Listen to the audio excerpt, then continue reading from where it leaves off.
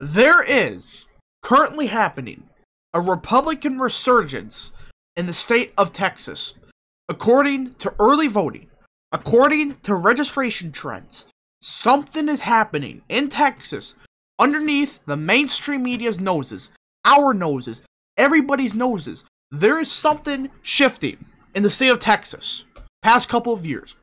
People kept saying, oh, Texas is going to trend Democrat. It's going to become the safe Democrat state. Look at this graph. Take a look at it. This is the state of Texas. Modeled party. This is inferred voters. Just look at this. 2016. Democrats were 56% of the early voting. Republicans were 37%. Now, Republicans are 49.7%. Democrats are down to 42%. This is massive. People need to realize Republicans are supposed to be getting crushed in early voting across the board. Alright? And this is massive. Republicans should be losing by a mile in early voting. But they're not. The state of Texas proves everything that I've been saying for a long time. Texas is borderline safe. I'm telling everybody this for a fact. It will go to Trump by at least 6 to 8 points. At least. Alright? He may win it by 10, 11 points. We gotta just take a look at it. Because something is happening in Texas that nobody understands what's actually happening. Alright? So let's start the first thing. Alright? What happened in 2016? Where did Trump do okay for Republican and where did he do disastrous in? He did not do good in Tarrant County. This is the bellwether of the state of Texas. Basically, if a Republican loses this county by around a point or two, they're going to lose the state. This is the bellwether of old bellwethers in Texas. Alright? Trump got 52% of the vote in Tarrant. He got 52.5% of the vote in Texas. Clinton got 43.5% in Tarrant. Got 43.5% in Tarrant County in the presidency. Alright? You get the point. Listen, Tarrant County is huge for the Republicans. Alright? And let's take a look at the election in 2018. Sure, Beto O'Rourke won it by 0.7%, but it was a blue wave year. Alright? He won it by not enough. I estimate a Democrat would have to win Tarrant County by around a percentage point for the Republicans to lose the state of Texas. Alright? He won it by only 0.7.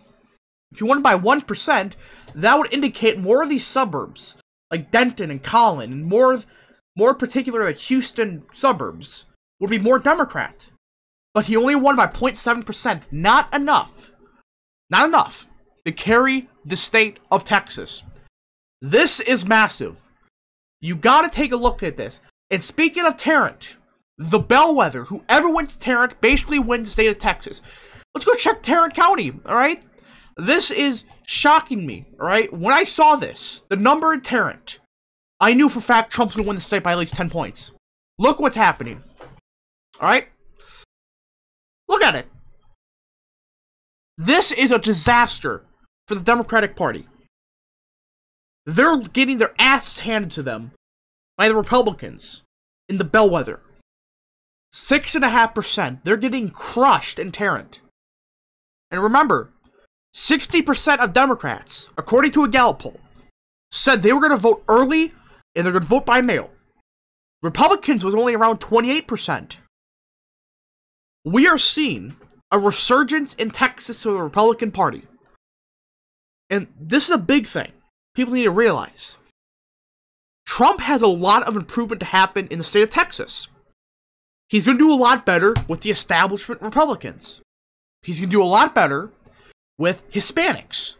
He's going to do a lot better with everything in Texas. This is why I'm saying Trump could win the state of Texas by 10, 11, even 12 points. And it will not shock me. The data points to it. Alright? And remember, Republicans are supposed to be voting heavily in person on election day. A Democrat's supposed to be voting heavily in person, early I should say, But they're not. This is why I'm saying for a fact, the state of Texas will go to Donald Trump by a wide enough margin. And remember, again, you gotta take a look at it. Let's check the exit polls, alright? Let's just scroll down for a little bit, alright? Let's just go find it, alright? Let's go check race, alright? Look at this. Trump got 34% of the Latino vote in the state of Texas and 69% of the white vote. Trump is about to do the same with the white vote. Don't give me this nonsense he isn't. He may do a point worse. Maybe.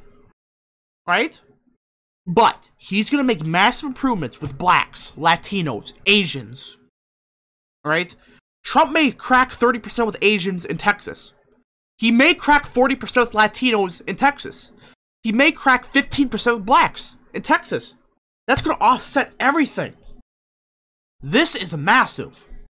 And nobody's talking about it because it's destroying their narrative. Blumph is done. Alright? And when you scroll down a little bit, this is the group that if Trump loses the election, it's because of this. Non-whites with no degree. Alright?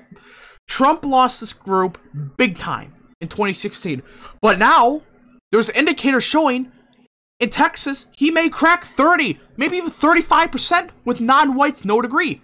These are the working class minorities that I've been saying for a month now that Trump will make such an improvement with, that I'm saying that states like New Mexico, Nevada, Colorado to an extent, are going to be a lot closer than people expect.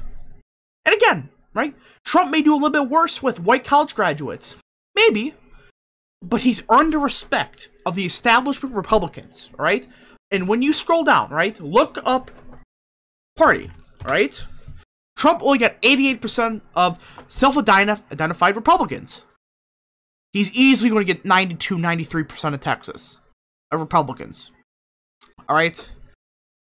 And you look at these numbers, Trump is mathematically going to win Texas by 10 points when you do look at all this data. Alright? And people keep saying, oh, what about 2018? That showed that Cruz is killing the Republicans of Texas. Check the exit polls. Alright? Let's just go check the exit polls for just a quick second. Look at race. Right? Cruz did not hit the numbers with whites that Trump did. He did it a little bit better than with Latinos, right? But you go on, right? Just keep scrolling. Party ID. This is why Texas was even remotely close in 2018. The independents nationally swung so heavily for the Democrats. It was a 15-point swing nationally. Look at this. Cruz got only 47% independents in 2018. 2016, Trump got 52%. Think about that. And again, Trump is going to improve big time. 7% of independents went with Johnson. And when you look at the data, most of the Johnson voters are going to go to Trump. They're not going to vote for Biden. They have a higher favorability of Trump than Biden. You could go look up the graph. I don't have it with me, but you get the point. The data is showing that Trump is going to make Texas borderline safe. At worst, he's going to lose the state by 6. Alright? Yeah, I see him maybe. Again, he may do a little bit worse with whites, but it's going to be canceled out by the minorities. Alright? Non-whites, no degrees. This is the group Trump needs to improve in. That's all he needs. He just needs to improve by 3-4 points to offset pretty much all of this. Because Trump is going to do better with the establishment Republicans, no matter what you hear. He's earned the respect of them. That's why you're seeing the Waukesha numbers, like the Wow counties in Wisconsin, so favorable to Trump and Republicans. I'm telling you guys this for a fact. Trump is going to improve in Texas, and nobody saw it coming. These numbers are pointing to it, alright? And again, you just go on and on. You can take a look at all of this. Let's look at race for a second. See this? African Americans down 7 percentage points. Caucasian up 5%. Hispanics up by 3%. These are the two groups Trump needs. Right? These are numbers of Trump getting absolutely doing a phenomenal job. And you go on and on. Alright? So I hope you guys enjoyed this quick segment. Kind of a different format, I guess. And yeah. Hope you guys enjoyed. And we'll see you guys in the next video. God bless you.